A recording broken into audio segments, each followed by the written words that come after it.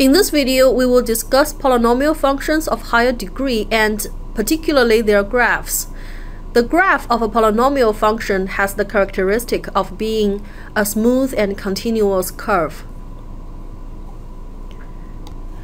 First, let's review the definition of a polynomial function. Polynomial function is the sum of terms of x with descending power. The degree of the polynomial function is classified by the highest power of x, n, which is a non-negative integer. an minus 1, etc. They are the coefficients, and they are all real numbers. They can be any real number except for an, which is the leading coefficient that cannot be 0. As a special case, if the polynomial function only has one term, it is known as a power function. We already learned about the second-degree power function, a squaring function, and a third-degree power function, a cubic function. Pay attention to these special points on the graph of these two functions. For power functions of higher degree, if the degree is an even number, for example, for function gx equals to x to the fourth power, this is what the graph looks like. And if you compare this to the graph of the squaring function fx equals to x to the second power, you will notice that they have a similar U shape. They share the same special points, -1, 1, 1, 1. However, within the -1, 1 interval, the graph of the power function with higher degree is flatter. But outside the -1, 1 interval, the graph of the power function with higher degree is steeper. And for power functions with even higher degree, for example, function x to the 6th power or 8th power, this trend continues. For the power function with higher degree, that is the odd number, for example, for this function gx equals to x to the 5th power, this is what the graph looks like. Again, if you compare this graph to the graph of the cubic function, you notice that they have the similar reverse S shape. They also share the same special points, -1, -1, and 1, 1. And similarly, within the interval from -1 to +1, the graph of the power function with higher degree is flatter. But outside this interval, the graph of the power function with higher degree is steeper. And again, as the degree increases, this trend continues. So that was a special case. But if we have a polynomial function in its general form, how do we sketch it? The first thing we're going to do is called the leading coefficient test, for which we look at the leading coefficient, an. If an is positive, then the graph of the polynomial function will have the right tail that goes up. If, on the other hand, the leading coefficient is negative, then for the graph of the polynomial function, it will have a right tail that goes down. The next thing we look at is the degree n of this function. If the degree is an even number, then the left tail of this function will go to the same side as the right tail. On the other hand, if the degree is an odd number, then the left tail of this function graph will go to the opposite side of the right tail. Once again, if the degree is an even number, the left tail goes to the same side as the right tail. If the degree is an odd number, the left tail goes to the opposite side as the right tail. We also need to know the real zeros of the function. Here is a very important property of polynomial function. For a polynomial function fx, if x equals to a is a real zero, which means that x equals to a is a zero to this function and a is a real number.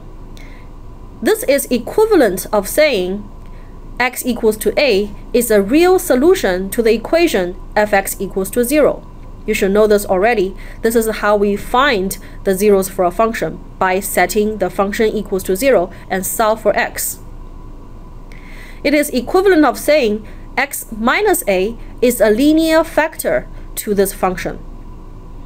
And it is also equivalent to say that a0 represents an x-intercept of the graph of this function. Therefore, if we know the real zeros of this polynomial function, we can plot the x-intercepts, and that can help us sketch the function graph. Lastly, if the polynomial function has a factor x minus a to the kth power, then a is known as a repeated zero for this function, and k is known as the multiplicity, which simply indicates how many times this factor is repeated. If k is an even number, then at the intercept a0, the graph will simply touches the x-axis, but it will not pass across it. However, if k is an odd number, then at the x-intercept a0, the graph of the function will cross the x-axis. Now, with all this information, we are ready to sketch the graph of a polynomial function. Example 1. We need to sketch the function fx equals to x to the 4th power minus 5x squared plus 4. As you can see, the highest power for x is to the 4th power. Therefore, this is the polynomial function of a 4th degree. To sketch its graph, first step, leading coefficient test. In this case, the leading coefficient is 1, which is a positive number. That indicates, for the graph of the polynomial function, the right tail goes up. Step 2, degree. In this case, the degree is 4, which is an even number, and that indicates the left tail of the graph goes to the same direction of the right tail, which is also going up. Step 3, to determine the y-intercept, always the easiest. We simply substitute in x equals to 0 and solve for the function value to be 4. Therefore, the y-intercept is 0, 4.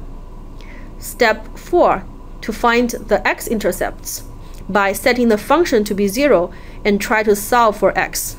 In this case, we will be able to factorize this function to be product of 4 linear factors, x minus 1, x plus 1, x minus 2, and x plus 2, and that equals to 0, and we can solve for the x value to be x equals to 1, negative 1, 2, or negative 2. These are the solutions to the equation fx equals to 0, and they also correspond to the x-intercepts of this graph of this function. As you can see, none of the 0 is repeated. Now we are ready to sketch the graph.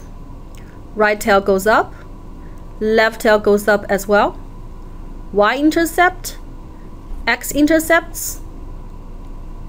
There's no repeat, or you can say each one of them only shows up once, which is an odd number. Therefore, the graph will cross the x-axis at each one of these x-intercepts. Based on all this information, here's the graph. When you are sketching the graph for a polynomial function, make sure you do not introduce new x-intercepts that you didn't calculate for. Example 2.